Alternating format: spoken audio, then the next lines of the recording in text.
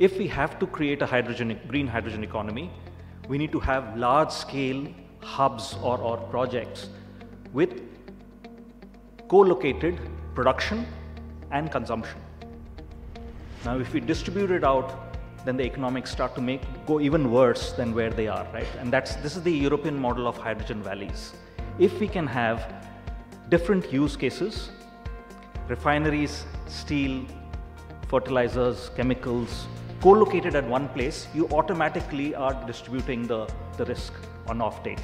So it's not just on refineries. Because unfortunately, we don't have multiple refineries at one place, right? There was a reason why a large refinery is put at one place.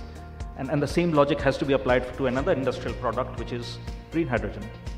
So if you look at, and we can look at hubs or clusters anywhere, whether it is in Maharashtra, Gujarat, Vizag, Andhra Pradesh, Tamil Nadu, or even Kerala, we do have refineries, steel plants, or another industrial plant close by. So it's very important to pool demand, not just in one use case as refineries, but also refineries and steel and chemicals.